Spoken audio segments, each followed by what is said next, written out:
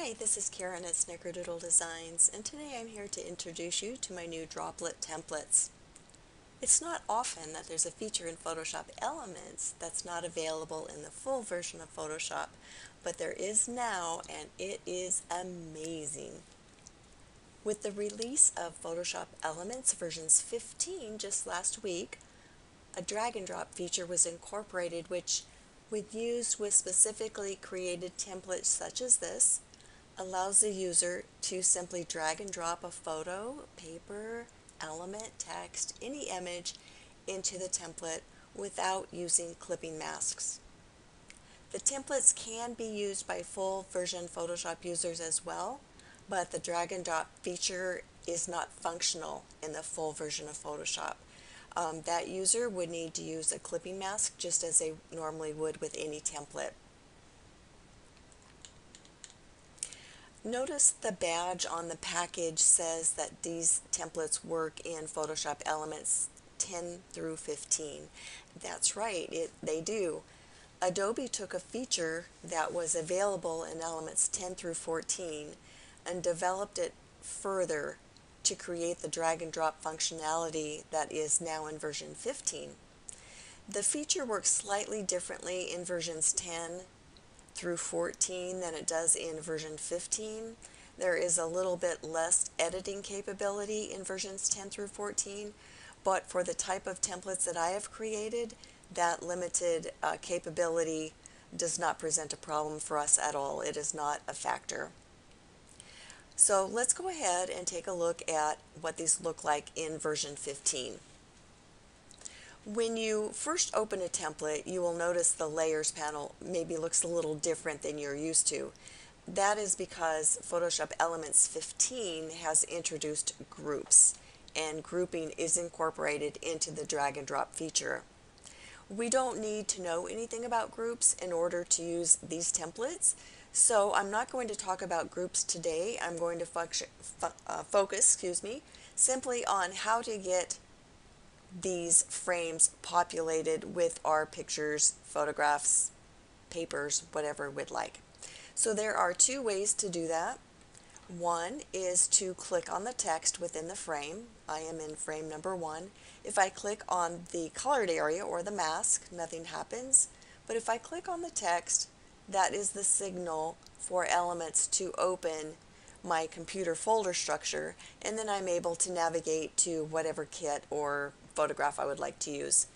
I simply click on it to select it and hit place, and it will populate the frame that I was working with.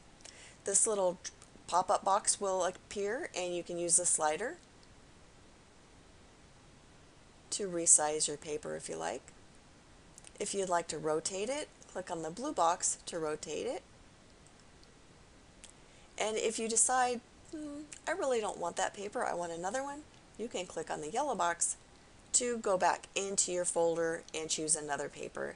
And I'm happy with what I've chosen, so I'm going to hit cancel. If you have navigated away from that box and you decide you do want to replace that paper, you can double click on the box and the slider will come back up for you. And that's how easy it is to populate a frame. Now, I did say there was another way, so let's take a look at the second method, and that is by using the photo bin. When we use the photo bin, all we need to do is click on the image, drag it up, and drop it right into our frame. If we'd like to move it down a little bit, like I'd like to do this to this paper, is just move it down until I get it where I want. Make sure that your photograph or your paper is selected. If you by chance are on the mask, you will move everything because this group will move as one.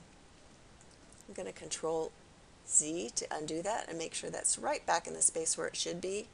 And that paper is fine, so I'm going to leave it there. Now let's go ahead and see how quickly we can populate the rest of these frames and complete this layout. This is my grandson Owen, and obviously I need to see his head, so I'm going to move this down just a little bit. This is my son and daughter-in-law. These were taken just a few days ago. I really like to use journal cards on papers pocket pages like this. They just add a lot of character. And when you drop something in a frame that has already been populated, it will simply replace what was there. And that's what happened when I dropped this journal card in. It replaced the paper that was there. And let's go ahead and add this purple paper here. And there's a little text up here. If I click on that, I can go in and grab this as my background. I could have dragged it up if I liked, but I decided to click it on the text instead. I need to move him down. Whoops, see, I did it. Control Z to get that back in place. Let's make sure I'm on the right photograph and move him down just a little bit. Very easy to make that mistake, but also a very easy fix. So we could call this done, but it's a little boring. I'd like to embellish it a little bit. So click on the top layer, hold down the Shift key, scroll down, click on the last layer. That will select all of the layers. Then release the Shift key, hold down Control, Alt, E, the letter E, and that will place a composite at the very top of your layers panel. And now we can drag things on here without them accidentally dropping into these groups. So this is a cluster from the kit Trick or Treat. This is a great way to use clusters or pre-made borders that are included in collections.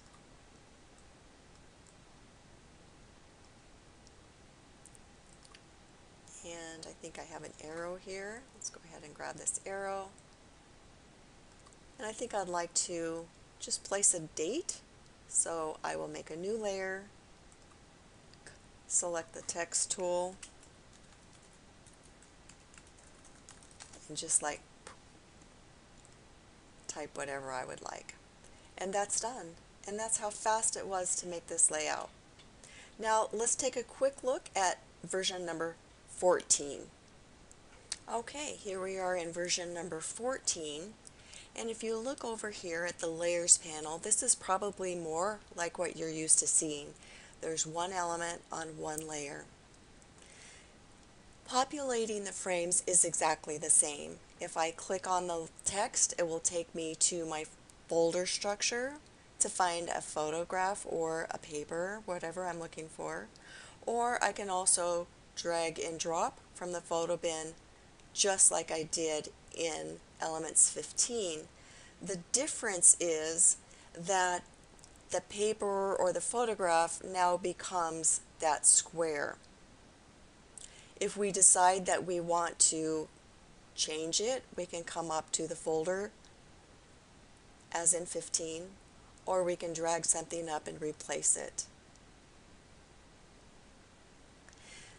What we need to do is create that merged composite just like we did in 15.